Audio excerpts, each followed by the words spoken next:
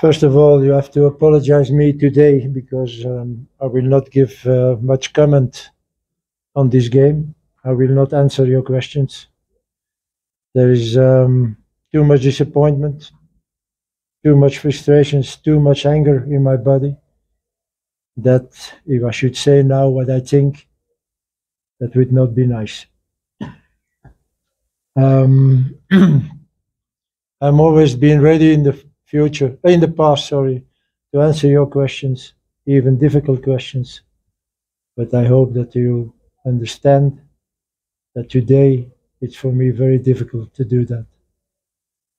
So again, sorry for that, but I hope when you saw the game and when you saw what happened on the pitch today, that you can understand my reaction today also.